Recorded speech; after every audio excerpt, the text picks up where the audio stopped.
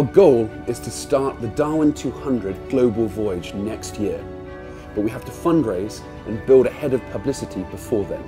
So to that end, we've chartered the good ship Pelican of London, and this year we're undertaking the project in miniature around the UK to test our systems and make sure we've got everything working exactly right.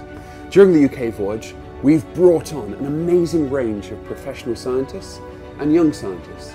Those are students that are aged 18 to 25 years old studying environmental subjects. And they're on board to undertake a really exciting range of activities and research projects studying ocean health and environmental issues and the conservation of wildlife. And we want you to be part of this journey.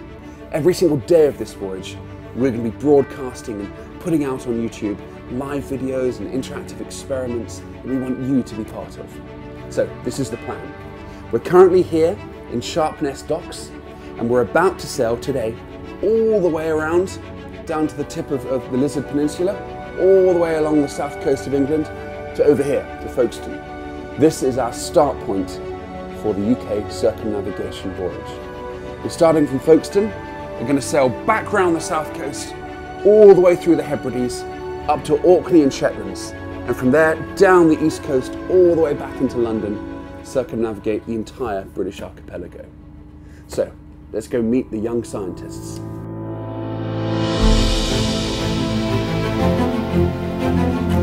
Richard, what research projects have you got planned for the voyage? Well, I'm privileged to be on board the tall ship Pelican, following in Darwin's wake. I must say it's a real privilege to be doing this as part of the Darwin200 UK circumnavigation.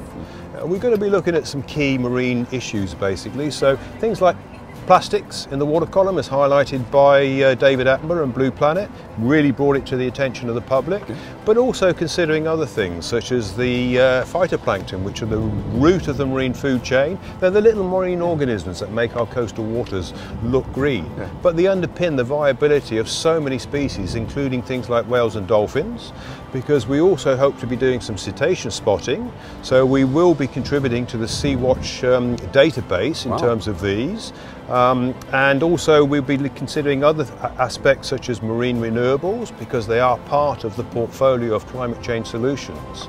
And I'm really privileged to be working here with a fabulous team of young scientists who are passionate about their conservation work and following in the pioneering steps of Darwin, I would suggest. Yeah, let's meet them. So, what are you all interested in? I'm really interested in the difference in the water quality in the different places that we go, and to see how that affects the different wildlife and the biodiversity that's in the different places, and obviously to see what's there as well. So what about you, Ash? What do you want to find out? So every year 100,000 mammals and sea turtles, and along with 1 million birds, are killed.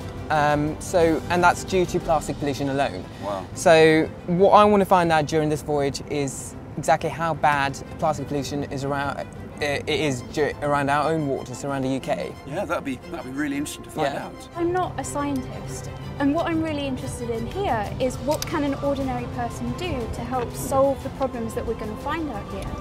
I think science is often, it seems very specialised, and this is an amazing opportunity to get behind that curtain of professionalism and really get stuck in and see what's really going on. Very good point. Yeah. So I'm really looking forward to being able to implement actual science, marine science, and especially to travel around the whole of the UK as well. It's going to be an amazing experience. Hope so. The young scientists are going to be undertaking a range of other exciting experiments. And over the next 7 weeks, they're going to be posting their results live in the form of YouTube videos every day or two. They're going to be putting photographs of their results and findings on Facebook, on Twitter, and on Instagram. Search D200 or go to www.darwin200.com to stay informed and see all of their findings.